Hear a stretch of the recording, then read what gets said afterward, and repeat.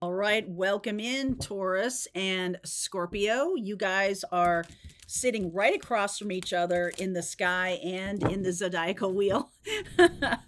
So we have a massive shift happening this weekend. It's going to cast a shadow or throw the sun on the next 20 years ahead, depending on how you're looking at it.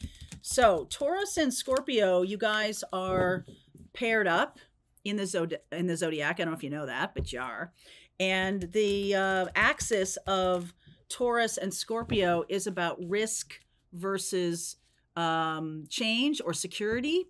And that is what is really happening between Taurus and Scorpio. If you look at those two energies, you know, Taurus is all about resources and value and safety and security. Think Venus, it's ruled by Venus. So it's like, I want to be comfortable. Scorpio is about going deep, but it's also about other people's resources. It's about, how am I keeping safe in the world? Is it me bringing in resources, or am I connecting to other people who have resources?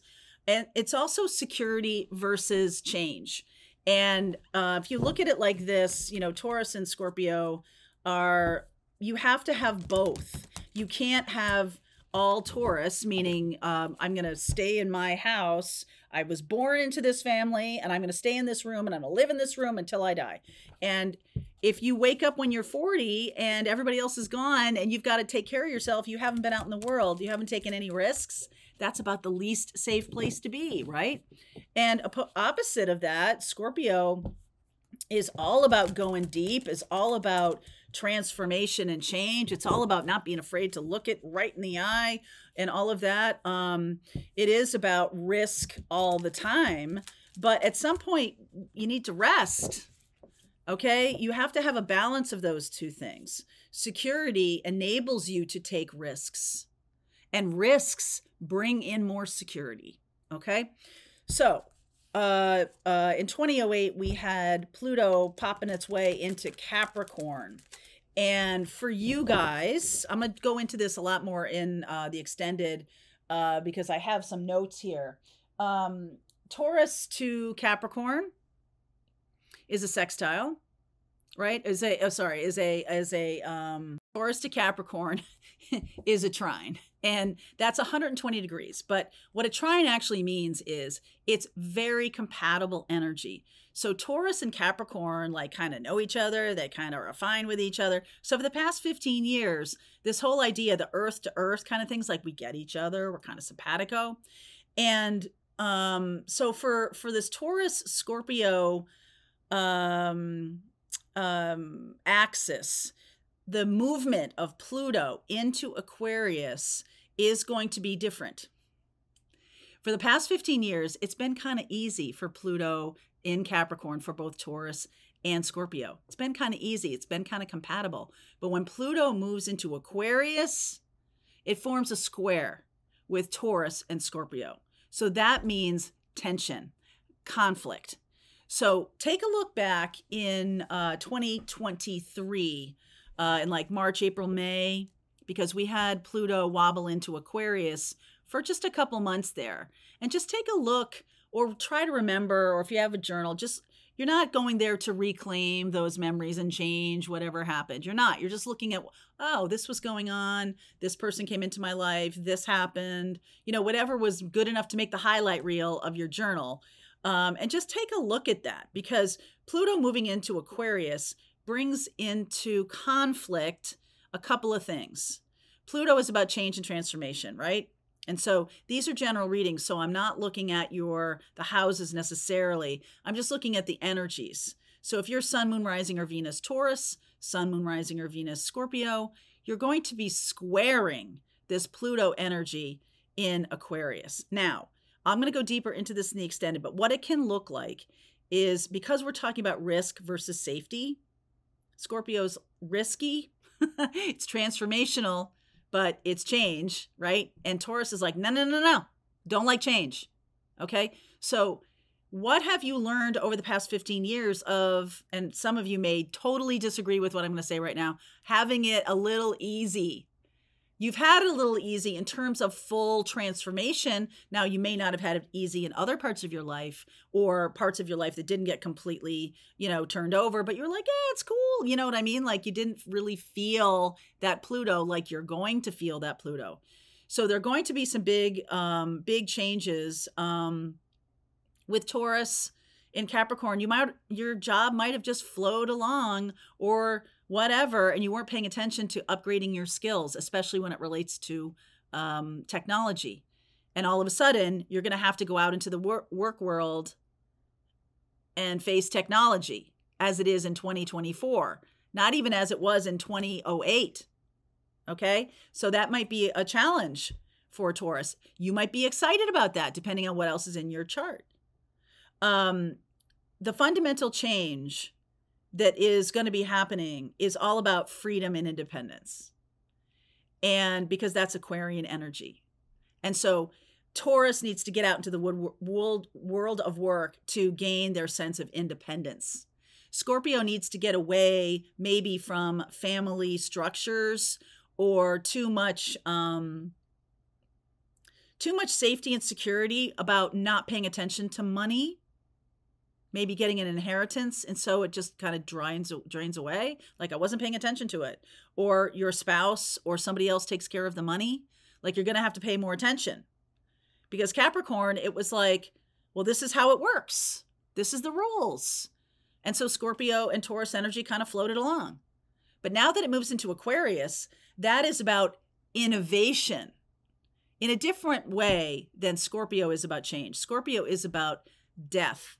So one sense of my life is over, another one begins.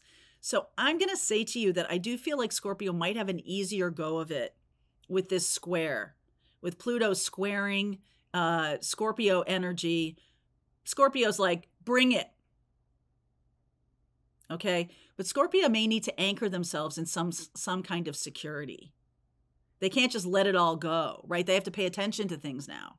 And the same thing with Taurus, like they can't just kind of skate along on their good looks anymore. They're going to actually have to put some energy behind innovating themselves. Okay, so I'm going to get deeper into that in the extended. We'll talk more about that. I want to know, as we go into this reading, what's it going to take for a person who is really profoundly Taurus energy or profoundly Scorpio to navigate this, because we have 7 months. We have Pluto moving into Aquarius. It moved a little bit last year in 2023, like I said, March, April, May. But now on January 20th, Pluto is moving into Aquarius for about 8 or 9 months this year. It's going to wobble back into Capricorn, September, October, November, half of November, and then it's going to go into Aquarius for good. 20 years, good, okay, for the next 20 years. So let's get a sense of Taurus and Scorpio here in this reading. Flexible. All right, I do have soulmates under here. So there can be something about love in this reading. It may have more to do with financial, because the backdrop of Scorpio and Taurus is financial, but it's also Venus. Venus rules Taurus, and Pluto rules Scorpio. So that's kind of like a do or die, like a love, the love of my life, or I'm not going to do it at all. This is a little bit too rigid. Okay. Taurus and Scorpio could definitely, if you're experiencing Scorpio or Taurus energy in its sort of wounded place, then rigidity definitely is something that they have in common. Okay. But risk versus security is when you bounce back and forth, Taurus and Scorpio, risk and security. That's the way to navigate that axis. Okay. So as we're going into Pluto moving into Aquarius, this axis is going to be activated that way. Going to be activated by challenge. So heads up. Okay. Chop wood. Fork in the road, my friend. Definitely. Fork in the road. Ah, look at this. Serendipity. Good luck. So I want you, all of this stuff I've been saying, I can see where some of you Scorpios, if you're dealing with this reading, might be like, oh, I can handle it. I'm a Scorpio. Like I'm impervious to all you lightweights and stuff like that. But I feel like there's something here that's going to be beautifully light that comes out of this. Really beautifully light, because what also we need to know about the energy of Aquarius, which is what we're talking about, this transit of Pluto in Aquarius. What we're talking about is what works for the collective. If we have one person really suffering, one person or an individual really being downtrodden or beat up on, or somebody who is an outcast, the Aquarian energy just says, you know what? We need to handle this. We need to handle this. We cannot have this happen. The Aquarian energy is about, let's put, Pluto and Aquarius, let's transform things by making community. Okay. And making unity. That can be a big deal. Now, for Scorpios and Taurians in this big transit, you may find you're at a crossroads. What am I going to do? Am I going to stay safe, or am I going to take a big risk? And I think that could be a theme that's running through the next 20 years, with the notable exception of September, October, and half of November. I just feel like if you are willing to see the light side of things, almost like taking on a Sag vibe, right? Like if you're willing to see the good in everything, if you're willing to see the healed energy in everything, that might be the requirement right now. We've had 15 years of Pluto and Capricorn asking you to do the work of taking a risk or not, of focusing on my security without innovating anything. That could show up in terms of maybe a hard lesson, because we're talking about a square. So chopping wood, fork in the road, and serendipity. I feel like if you've done the work, if you've been like, you know what? Yeah, like I like my luxury, but I have learned about money. I have learned to take it on myself. I've learned about investments. I've learned about savings. I've learned about how to create money, not just take somebody else's inheritance and work with it, which is not a bad skill to have. It's certainly a helpful skill. But how did that person make that money? That's what's probably, it depends on where you are in that group of scenarios. Are you the person who's got the inheritance and you're taking that on? Or are you somebody who's been the worker to create that wealth and that's translating to you? Either way, I just feel like this has to do with both of those things have a respectability about them. I think those two things, we could see that in a big, right? We're talking now, I'm sort of zooming out to the collective. We could have a big struggle between the haves and the have-nots coming up. I think that's not a new idea. I think a lot of people have talked about that in our society, that people who don't contribute, it's like generational wealth. They're not really contributing on the work side. And that may drain away. And so people who have skills out in the world may be the ones who win, maybe the ones who know how to navigate, right? Or vice versa. The ones who have wealth are the ones who have choices. And the people who don't have wealth are the ones who are being, lots more heavy weight is being put on their back. Okay. So this is the axis of Taurus and Scorpio as it relates to a collective. Now, how does that relate to you? How does that relate to you? If you have a lot of Taurus and Scorpio energy, then you're concerned about money, finances, wealth, well-being, taking a risk, being safe, being secure, right? These are all the energies that flow back and forth between Scorpio and Taurus. Now, Scorpio could be secretive about money. Taurus can be low vibration, lazy about money, but no, not lazy about money, not wanting to work. A high vibration Taurus is about really using their skill sets to generate finances for themselves and for other people. Scorpio can be about deeply feeling connected,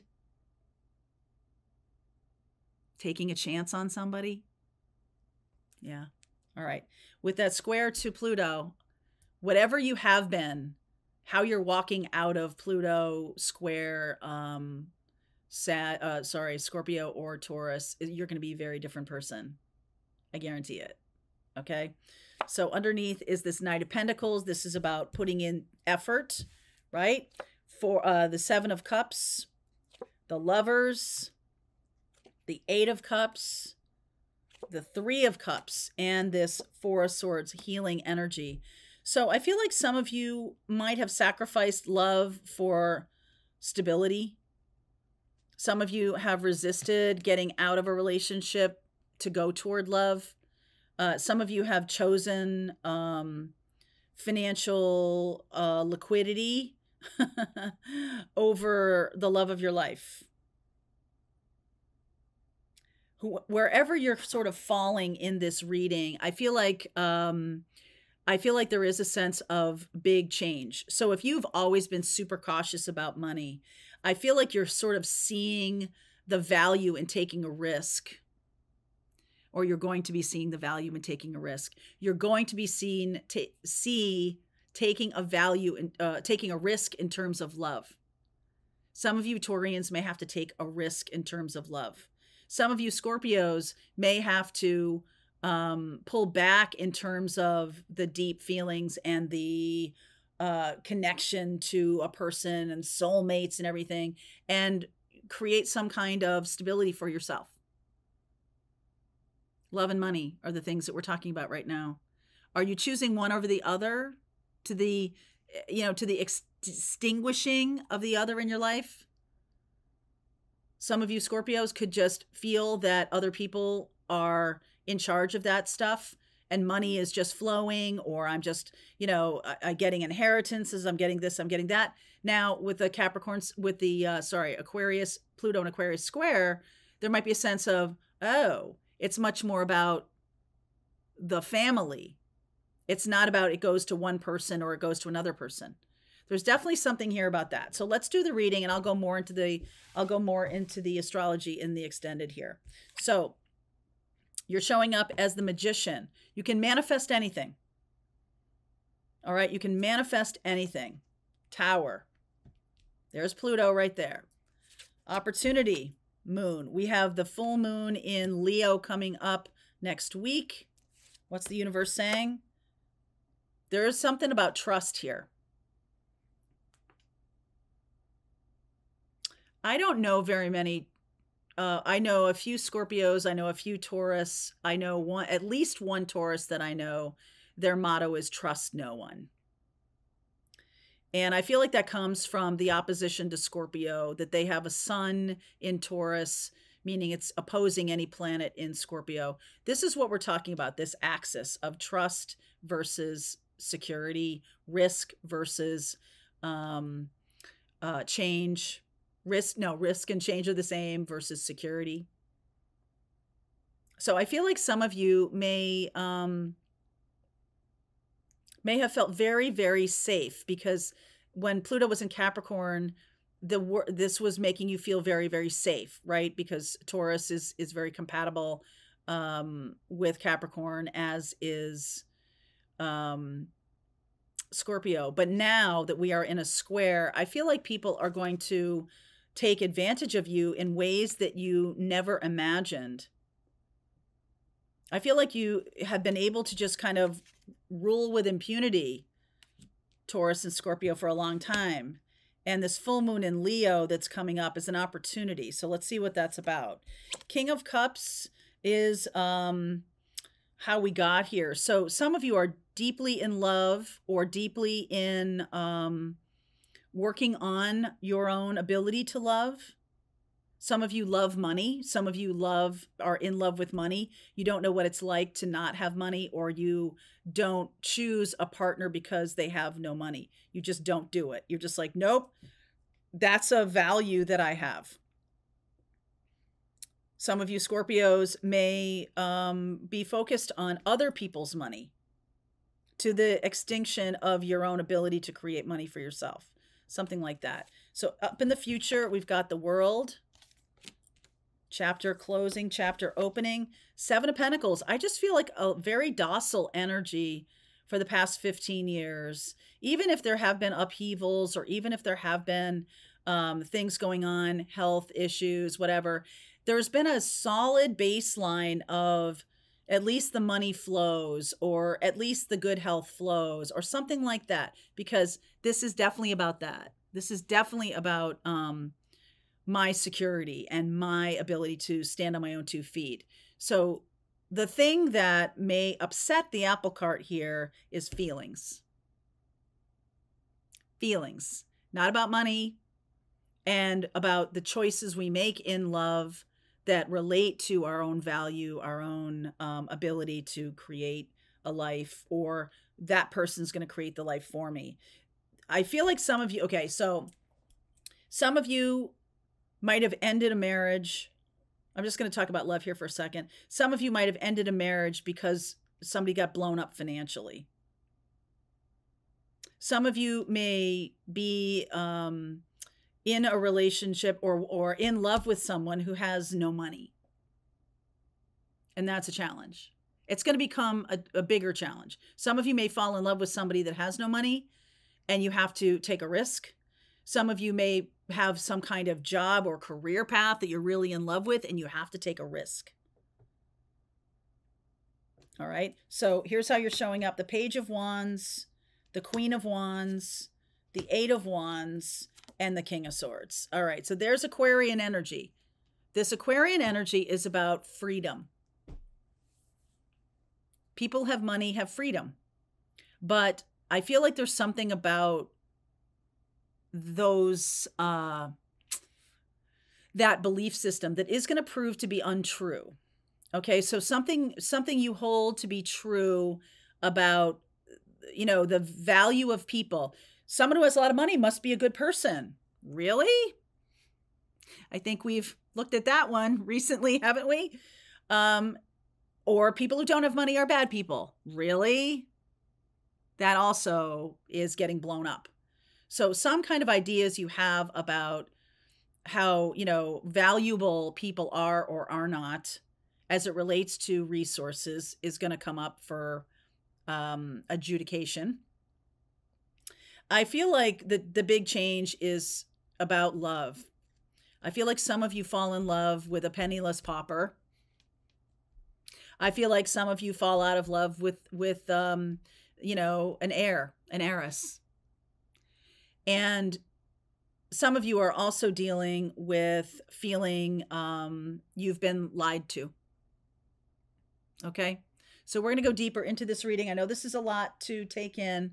But we are talking about Taurus and Scorpio, and I'm talking about wounded Taurus as much as I'm talking about healed Taurus, wounded Scorpio as much as healed Scorpio. These readings are for Taurus and Scorpio, Sun, Moon, Rising, and Venus, and we will go into the astrology more in the extended. All right, if you want to continue on, I'm going to see what you need more of, what you need less of, and we'll kind of forecast out and see how this might show up in your life, okay? Link is below. I'll see you over there. All right, I hope you enjoyed that video. If it was helpful to you, please consider liking this video and sharing it with anybody who might have a need for similar kind of information. And if you like this video, check out these videos.